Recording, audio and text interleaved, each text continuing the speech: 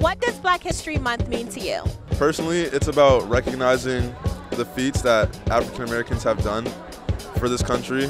Due to the great people who participated in civil rights movements, now we have the capabilities of doing more than we would averagely do back then. We came a long way from mostly being slaves in this country to actually being billionaires and millionaires and CEOs and actually a president. So how do you think that William Patterson University represents Black History Month?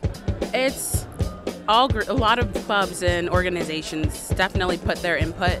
Well, this past couple weeks, we've had a lot of Black History events that students have been attending. So yes, they've been doing a great job.